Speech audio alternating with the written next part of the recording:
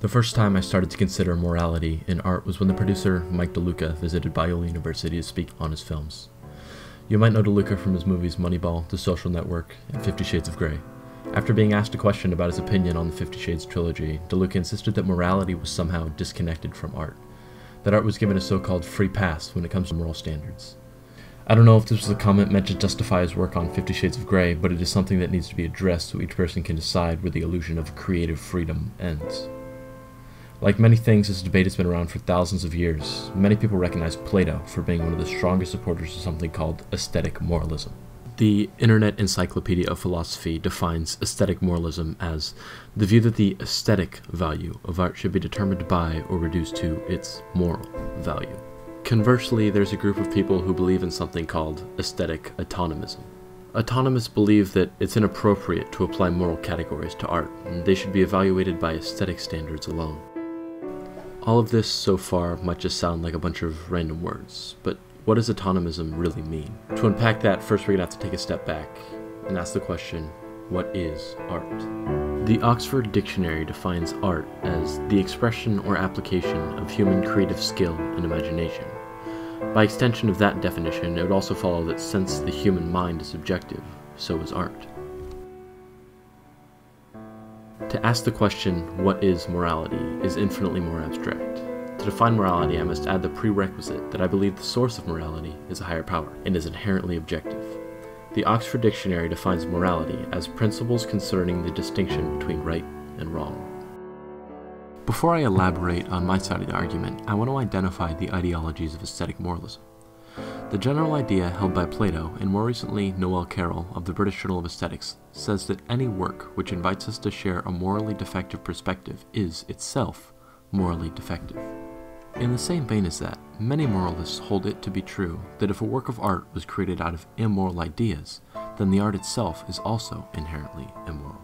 Both of these views seem quite concrete, but upon deconstruction they start to fall apart. To illustrate my idea, I've created a simple model to demonstrate the parts of each argument. There are three aspects to every idea presented. First, there's the artist. Second, the art itself. And third, the patron who experiences said art. Returning to the first argument, that an immoral reaction to art makes the art itself immoral, we can see that first off, the chronological flow of the model has been completely destroyed. But more importantly, we can see that the intention of the artist has been dissociated with the response of the consumer. This disconnect once again proves the subjectivity of art, and since morality has been defined as objective, both ideas must be divorced. For an example, we can look at the 1975 hit Jaws. At first glance, it seems to have no outstanding immoral qualities, and Steven Spielberg is a good enough guy. But one unfortunate outcome of the movie was that it directly caused the killing of sharks to jump by over 50% in certain areas. Killing is immoral, so does that mean Jaws is as well? On the other hand, themes of teamwork and overcoming all obstacles are constant throughout the film. These themes are moral lessons, and therefore would dictate that the movie be a moral one. You can see how this disconnect makes the argument of Noel Carroll implode. Returning to the second argument of aesthetic moralism, that the creator endows the art with moral or immoral qualities, the model would be assigned like this. To analyze this argument, I want to compare the artist in this context to a writer.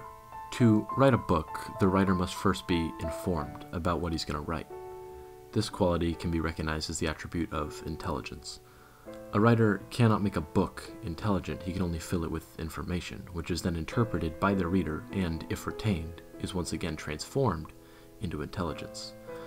Just as it is impossible for a writer to make a book intelligent, it is impossible for an artist to make his works immoral. I've come to the conclusion that the only coherently logical solution would be the idea of aesthetic autonomism. Morality is a human quality, and while art holds the properties of human ideas, it is not itself alive. It is a personification of reality to apply humanoid attributes to non-humans. Instead, I propose that it is us who project and interpret morality from art. Just as an exclamation point is not itself loud, yet that's how we perceive it.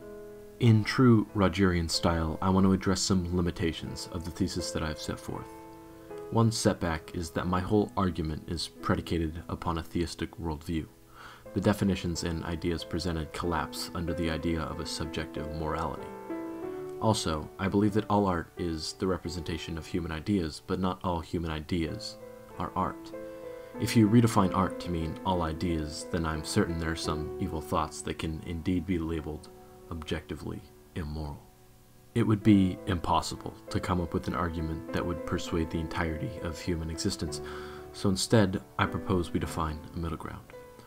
Art can be very ambiguous, and while personal interpretation is necessary for art to be personally significant, artists should be more clear about their intentions.